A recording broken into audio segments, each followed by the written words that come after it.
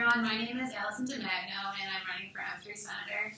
Like a lot of people have said, I want to thank those who are here watching and those who will be watching at home. Feel free to choose me. I know that's what the cool kids do nowadays, where I stay on the 1X, so that's me. So I'm the new kid on the block. Everyone else who's going to come up here has been on MSG, has been a senator. They kind of know the ins and outs of how everything works.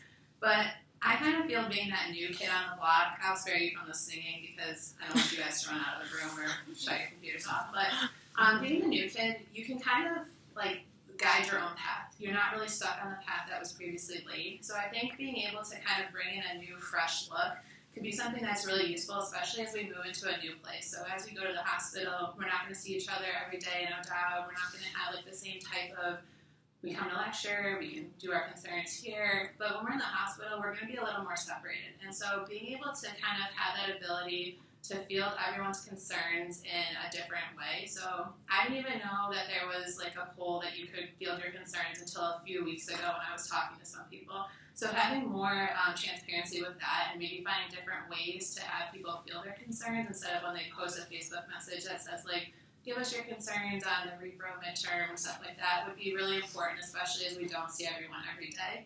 I'm not going to make promises because you never know what's going to happen when you get in the hospital, but I would really love the opportunity to be able to serve everyone and just try to help everyone have M3 and M4 year be the best they can be. So I appreciate you listening, and thank you.